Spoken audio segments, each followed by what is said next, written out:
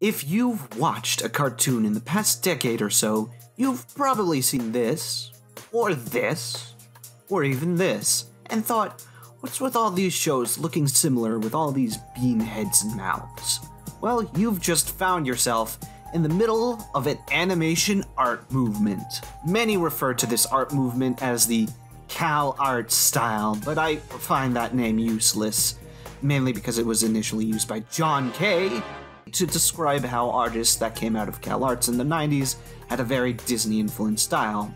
See the Iron Giant. How this was attributed to cartoons in the 2010s is beyond me. Generally, I prefer to call it the bean mouth style. So for the purposes of this video, what is the bean mouth style? It is an art movement that emerged in the 2010s, characterized by using simple rounded shapes for describing character anatomy, like using tubes and ovals for describing limbs, and more infamously using a bean shape for a lot of characters' heads.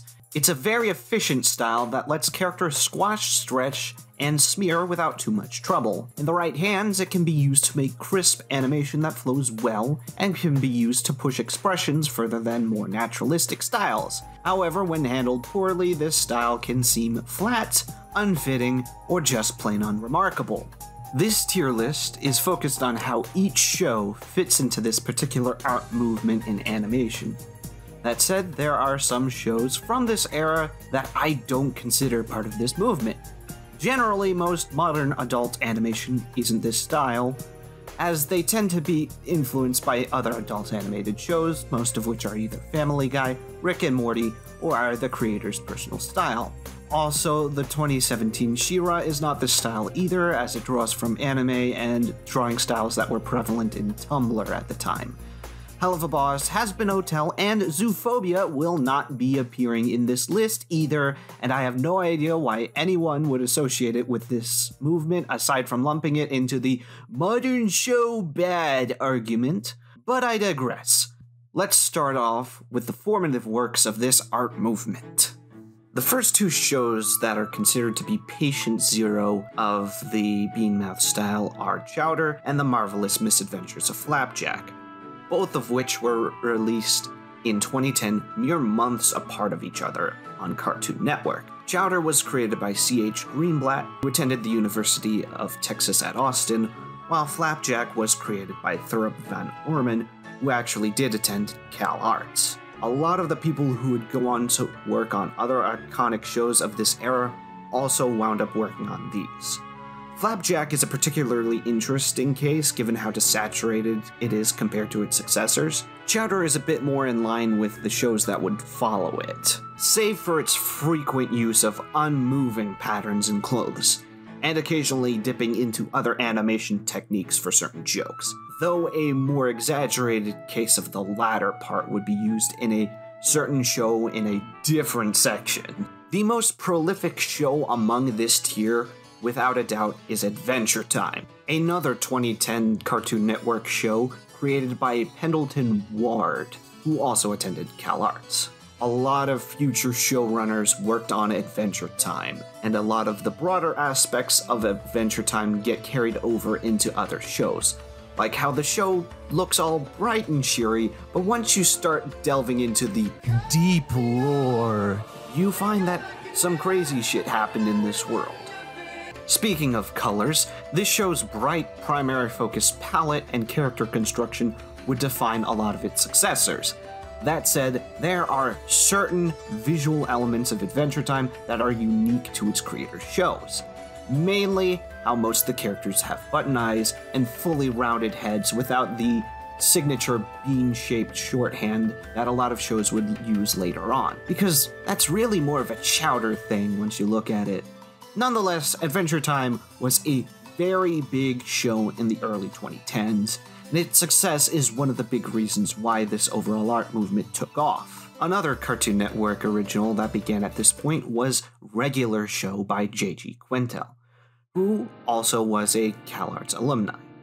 Regular Show, while initially pitched to Adult Swim, wound up running on Cartoon Network itself, while also skewing towards a TV PG audience instead of the usual TV Y7 that other shows did. Its style also did seem to take a bit more from other adult animators like Matt Groening and Mike Judge, which gave it a particularly unique style that really hasn't been seen in a lot of other works in this art movement. All but one of these formative shows were created by CalArts alumni. After all, that school does have one of the oldest traditional animation programs in the nation. A lot of show creators from the past also went there and had different styles, mainly because a person's art style is shaped by the works that they grew up with and liked, while a TV show's style can also be influenced by the styles that the executives liked. That said, one of the most iconic shows that solidified this style was made by somebody who didn't attend that school at all. Steven Universe is probably one of the most prolific shows using the bean mouth style.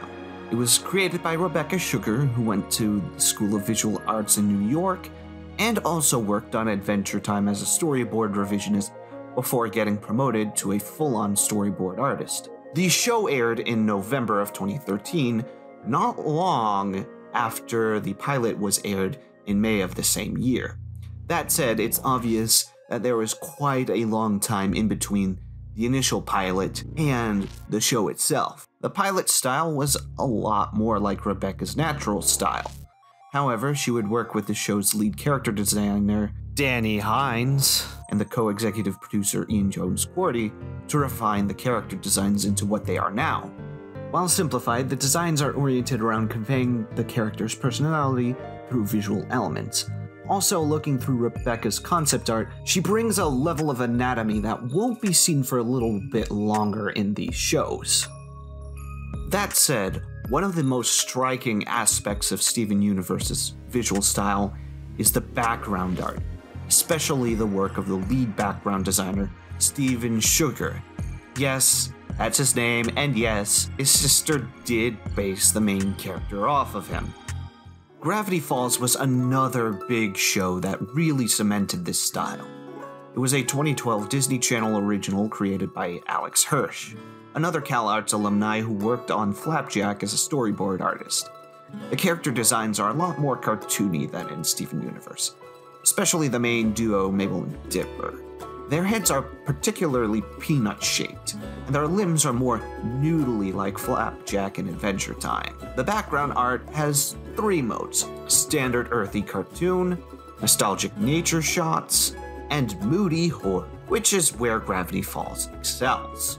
Unfortunately, it only got 2 seasons, partially because of Alex wanting to end it on his terms, and partially due to the Disney XD curse, which might be worth a video all of its own. Star vs. the Forces of Evil was a Disney Channel original that came out in 2015, created by Darren Nefsey. If I were to describe the style of this show, I would say that it's the point where this art movement went from an art style that allowed for interesting functional designs to an art style trademark. A lot of the more human characters have very similar features, especially the main 2. While Gravity Falls had a good reason to give Dipper and Mabel nearly the same body type, because they're twins, why not have the characters from Uni be more cartoony and saturated, while the humans on Earth are less cartoony and desaturated? Oh, don't worry, we'll get to you, Centaur World. Don't worry, you're later on. These are the shows that just kind of showed up to the party with their art styles. They didn't make much impact in the long run, regardless of how good or bad the show was. I've only seen a handful of these shows, and that is due to the sheer quantity of entries in this part of the list, which means we're going to have to make this a lightning round. Clarence was a 2014 Cartoon Network show by Skylar Page. I've seen it maybe once or twice. Supposedly it was actually good, but not too many people were fond of it. I know I really wasn't because of how mundane it looked. At least the character designs were very different from each other, so they're making use of Rebecca's Bauhaus ideas one way or another. Atomic Puppet was a 2016 Teletoon show created by Mark Drop and Jerry Leibowitz. Never heard of it till I looked it up on this list. Kinda leans towards the Neo HD style. Most of the states haven't heard of it because it was aired on Disney XD. Boy, Girl, Dog, Cat, Mouse, Cheese, a BBC show that aired in 2019. It's an unimpactful take on the style with an equally uninteresting show premise. Apparently it's getting a second season, so they must have done at least something well. Big City Greens is another Disney Channel show that premiered in 2018, created by the Houston brothers. Art-wise, it's kind of like they took this style and added a dash of Simpsons into it, mainly with how the main characters aren't human skin tones. I've only seen some clips of it, but from what I saw, the writing's pretty good and it seems to have a dedicated fan base. Counterfeit Cat, a 2016 British-Canadian animated series that was a collaboration between Aardman and Atomic Cartoons that was yeeted into Disney XD to die after one season. Craig of the Creek, a Cartoon Network original that was made in 2018 by Matt Burnett and Ben Levin, who were head writers on Steven Universe. I've seen some episodes before and it was pretty good. It simply needed a little something more to its art direction to really get some more eyes on it. Cupcake and Dino General Services, a 2018 Brazilian-Canadian animated series that aired on Netflix and Teletoon. Lasted 2 seasons.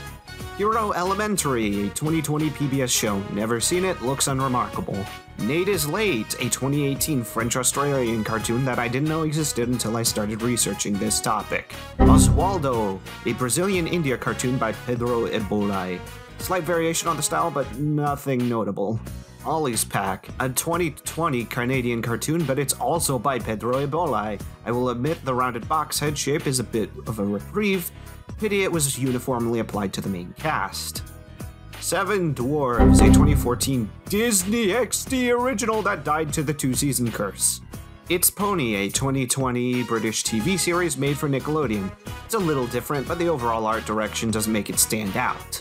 Pinky Malinky. Honestly, the production pinball this show went through was a lot more interesting than the final product. It started as a Cartoon Network pilot from the Cartoon Network Development Studios Europe, then it was greenlit by Nickelodeon in 2015 before getting booted to Netflix, where it was finally aired in 2019.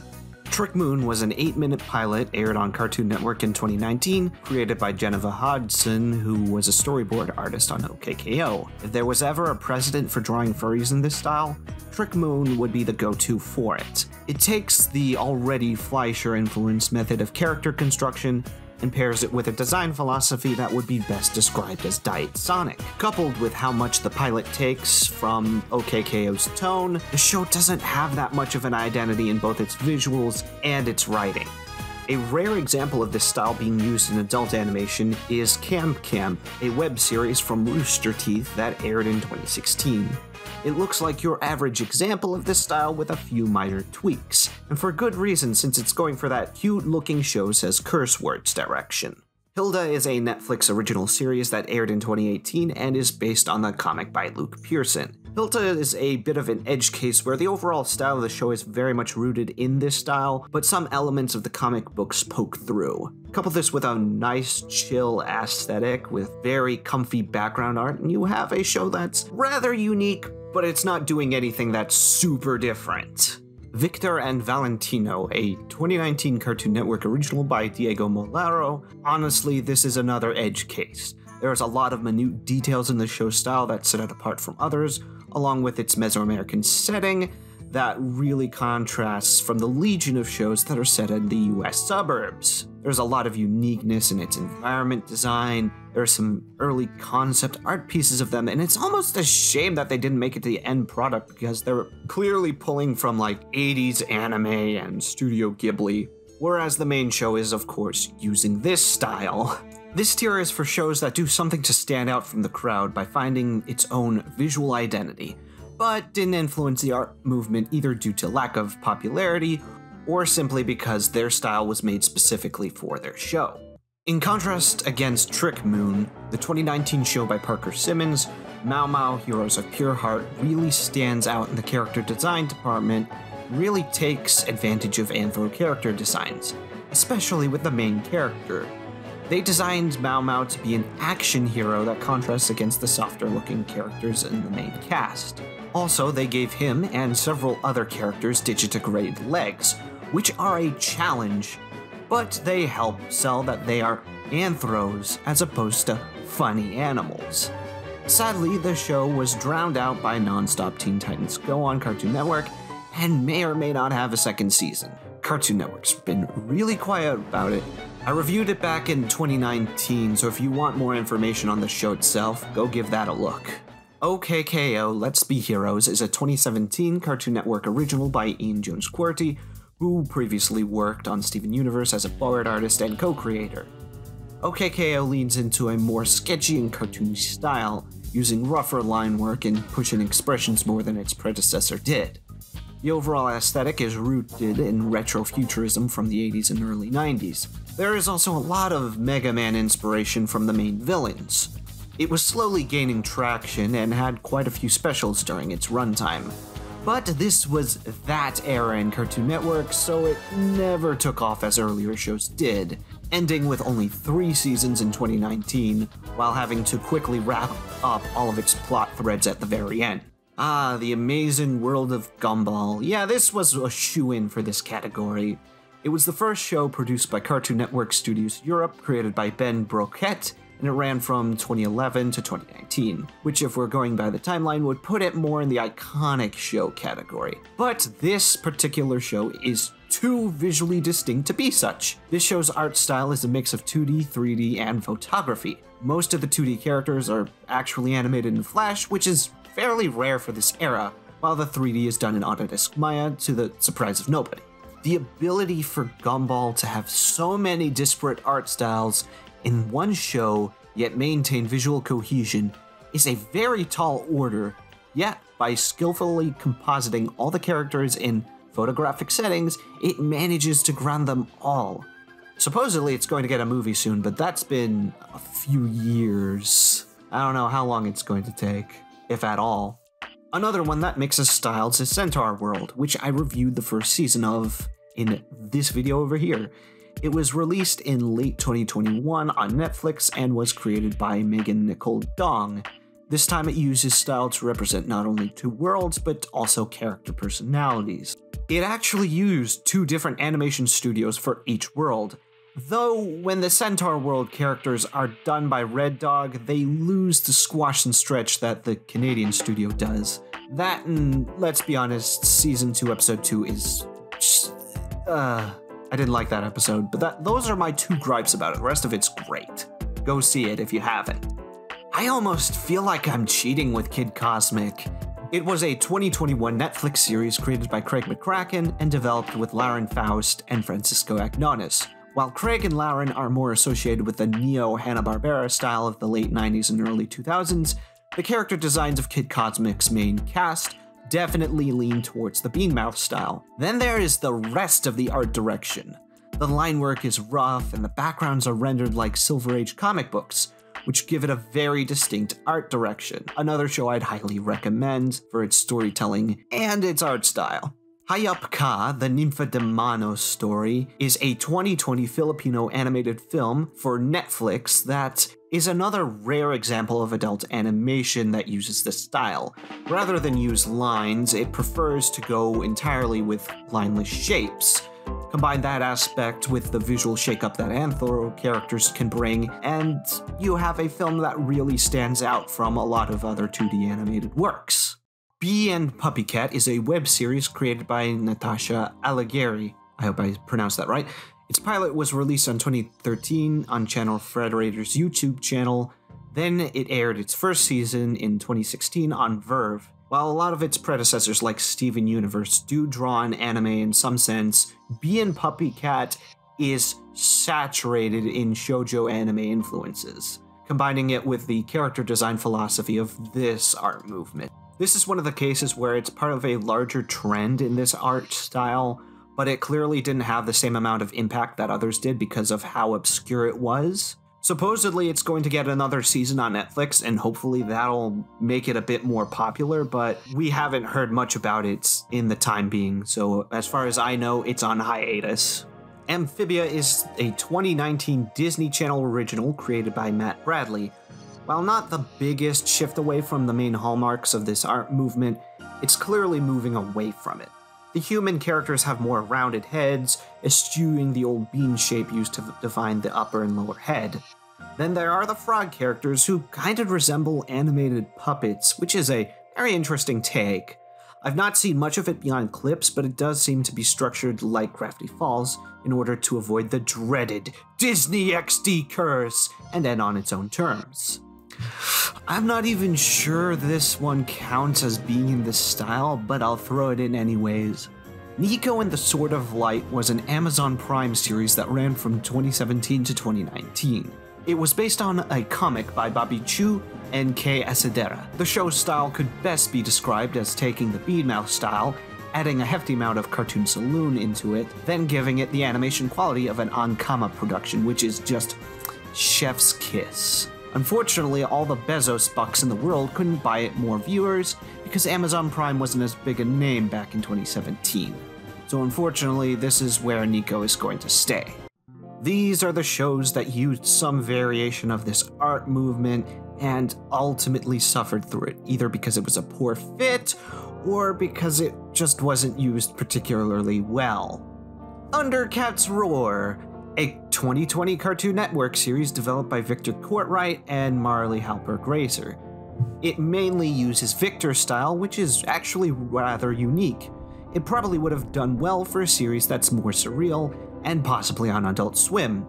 However, Thundercats as a franchise is rooted in both Western comic books and Japanese anime, with the original being animated by the Pacific Animation Corporation that worked on The Last Unicorn, and the 2011 version being animated by Studio 4C. The more cartoony style and denser tone was not well received in its 2018 reveal. The series was then quietly released in 2020 on the Cartoon Network site, where it lasted for one season. The style and direction for the reboot was not a good fit at all, and it really began the criticism towards this particular art movement. A similar, but ultimately more downplayed instance was the 2016 reboot of Ben 10, which eschewed the anime-influenced style of prior iterations for one that was more influenced by modern cartoons, which turned off a lot of fans to the series.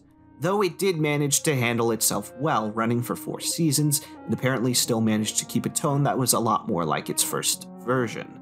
Sadly, it was passed over by a lot of people because it did not resemble its predecessor's visuals. Ah yes, the 2016 reboot of the Powerpuff Girls.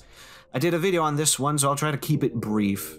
The original show style is what I call Neo-Hanna-Barbera, which used thick lines and a combination of rounded and sharp edges to describe characters, much like Hanna-Barbera cartoons that creators like Craig McCracken grew up with. The old show mainly used this style for everyone, save for the girls who were completely rounded, because they are artificial. So now that the art style of everyone else is different, there is no longer a visual cohesion between old characters and new. Then there were the stale memes, the recasted voice actresses, Bellum being cut, and of course the 4th Powerpuff Girl. It was ultimately a rather average show that was held back by several creative decisions. Real pity. Sanjay and Craig, a 2013 Nickelodeon show made by Jim Dershberger, Andreas Trolf, and Jay Howell. Honestly, I wasn't even sure if this would be on the list because of how different the style is. In all honesty, it feels like something that came out of the gross-out era of the 90s and early 2000s. It was canned after 3 seasons. Pickle and Peanut, a 2015 Disney XD show by Noah Z. Jones and Joel Trussell. It's a lot like Sanjay and Craig, but in this case, they used some mixed media with it. Again, it's like 90s gross-out show humor with a 2010s coat of paint. Sadly, it really got better in the 2nd season, but wasn't enough before it got canned because, again, Disney XD is kind of a graveyard for shows. There is one that hasn't come out at the time of writing, but it's already got one major issue with its art. My Little Pony Tell Your Tale is a series of 5-minute YouTube videos that tie into the 5th generation of My Little Pony. This seems much like the Toucan Sam incident, where one of the higher-ups deliberately wanted the art style to look like this. Anatomy be damned. The bodies of these characters look fine and are actually rather distinct from one another. However, the big problem is that these are human jaws and human mouths on non-human characters. I am willing to bet there were designs that were more like either the G4 or G5 main designs, but got changed to appeal to young kids, or at least as the execs wanted them to look. Ultimately, it doesn't work because, again, these head shapes are shorthand for human heads, not horse heads. They should have been a little bit different, and also make the mouths connect with the snouts, because that's how snouts work.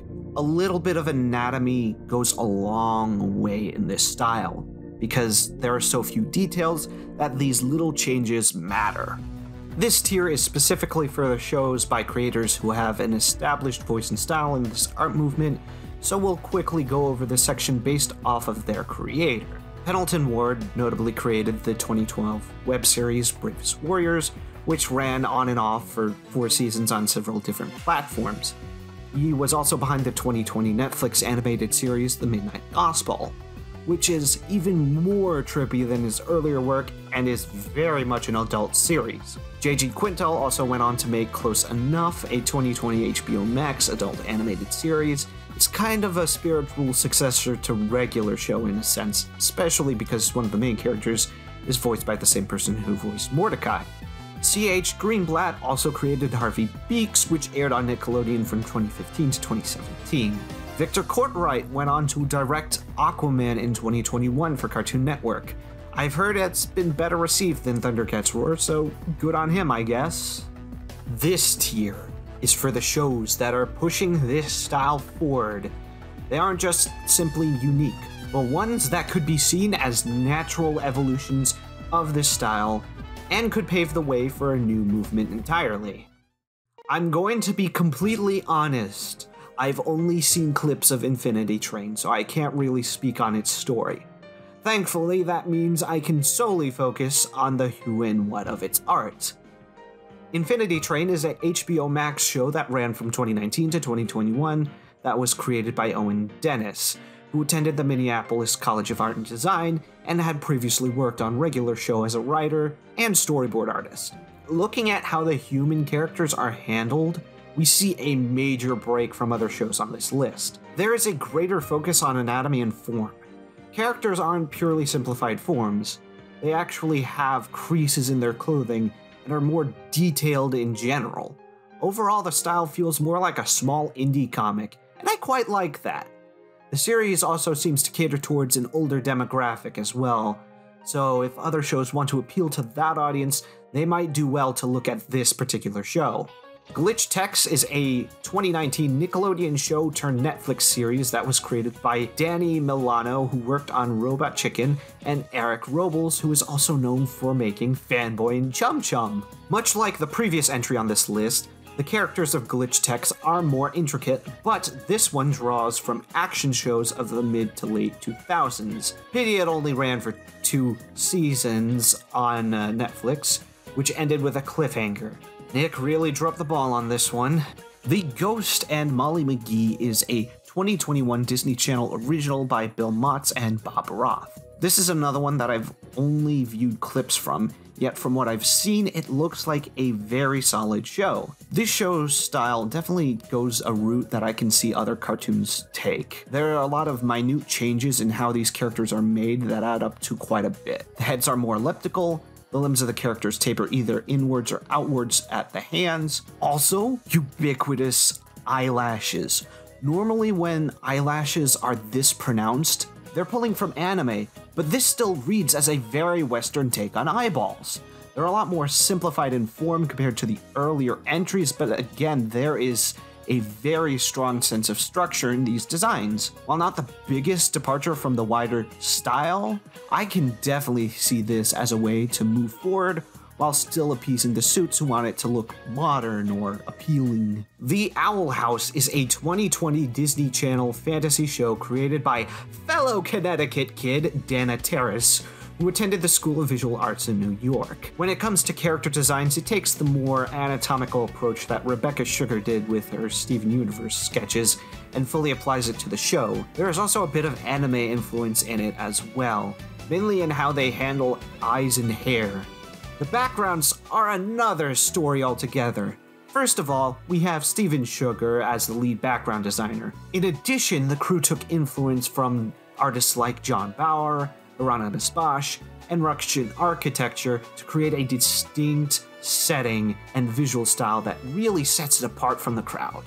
I'd like to talk about it more, but I'd rather save that for a retrospective once the series ends. After going through this list, it's given me a bit more insight on the advantages and disadvantages of this style. Yes, as before, it's easier to draw. Expressions can be pushed further, and the emphasis on simple character design allows for the production team to meet the all-too-often short deadlines of their shows. However, using this style is like broth in a soup. It tastes like what you put into it. The standout shows in this art movement tend to have a clear visual identity by having a distinct tone and drawing from influences beyond their peers and predecessors. If it's made to look too much like pre-existing shows, it's going to get lost in the crowd. Then there are the reboots and adaptations that bring their own artistic baggage. Generally, if you're going to apply this style to an older IP, you're gonna have some issues if you don't evoke the source material enough. Even if this style is what gets shows greenlit, there is room to make it stand out. Unfortunately, what seems to be the best way to do that is by having the show's visual style figured out far before pitching it to studios, and then hoping they don't change it once it's greenlit. Judging by some of the newer works, we are starting to see art styles that lean into one aspect of the movement, or dip away from the more conventional look of modern cartoons. Heck, ever since streaming sites began picking up steam, we're starting to see shows that are part of a different animation movement entirely. In any case, I'm looking forward for what the 2020s have in store for us. I'll be seeing you all next time on Design Dungeon.